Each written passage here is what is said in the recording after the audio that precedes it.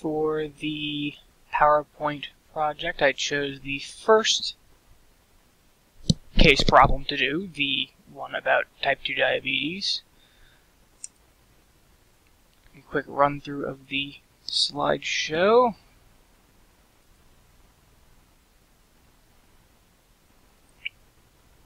I basically took the approach of define what diabetes is, what leads to contracting it, the dietary plan of foods to eat, foods to avoid, sample diet, and a question slide asking for any questions with contact information for the person providing the slide, as well as a example website.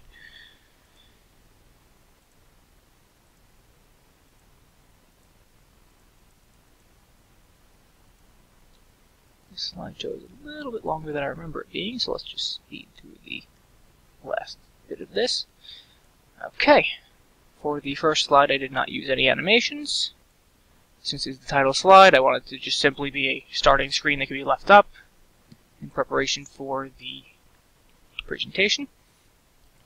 I used animations on click for most of the main points.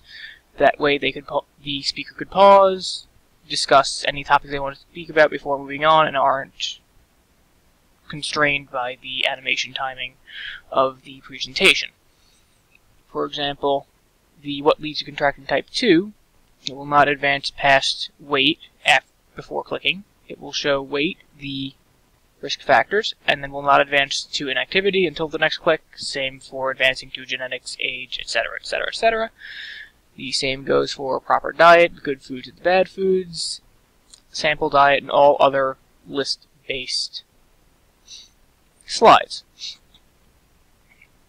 I stuck to a very few limited amount of animations to keep things consistent and not to detract from the presentation and speaker itself through using overly flamboyant and varied animations.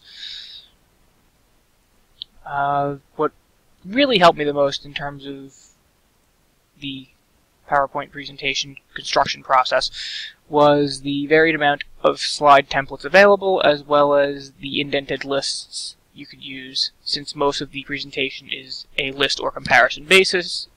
It's on a list or comparison basis of listing effects, listing good foods, bad foods, sample diets, everything that can be broken down into different segments, and main points to be called out.